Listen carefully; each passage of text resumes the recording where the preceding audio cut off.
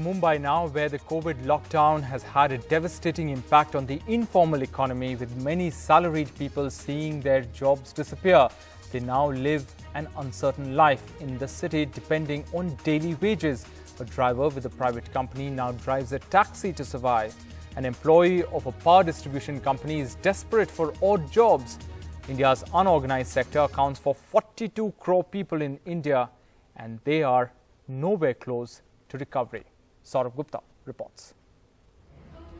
Mahesh Khati was a salaried man with a wife and 2 kids. An income of rupees 30,000 a month was enough to meet all his expenses. 45-year-old Khati had a regular job in a power distribution company. With the shutdown, he lost his job. And he has been unable to find employment since then. Desperate for even a daily wage job, Khati says he just wants to make enough to feed his family. He has been doing odd jobs to make whatever little he can. जब से lockdown हुआ है मार्च से, तब से घर पे हूँ. ये लॉकडाउन के कारण काफ़ी दिक्कतें आ रही है. खर्चे वर्चे बच्चों के, बीवी के, ये छोटे खर्चे के लिए छोटे मोटे काम कर लेते हैं. फिर भी कुछ गुजारा नहीं.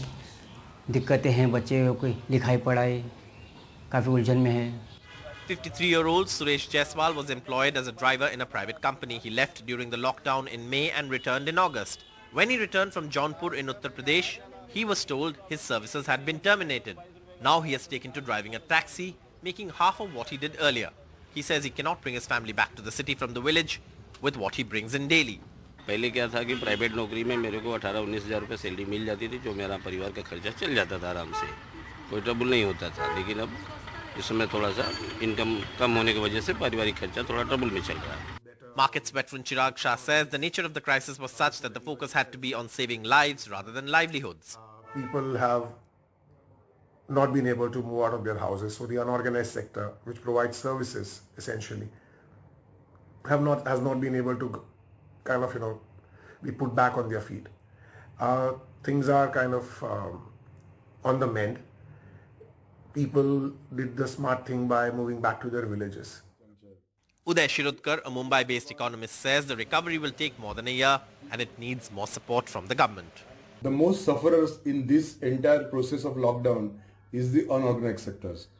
Unorganized sector counts for almost 42 crore people in India, and they contribute almost 50% to our GDP. Imagine this is basically the backbone of our entire country, and imagine the way they are suffering. According to industry voices, a V-shaped recovery for India's unorganized sector is impossible, and the disastrous impact of that on the economy is still to be felt. The worst, they say, is still to come. In Mumbai with Sanjay Mandal, Saurabh Gupta, NDTV.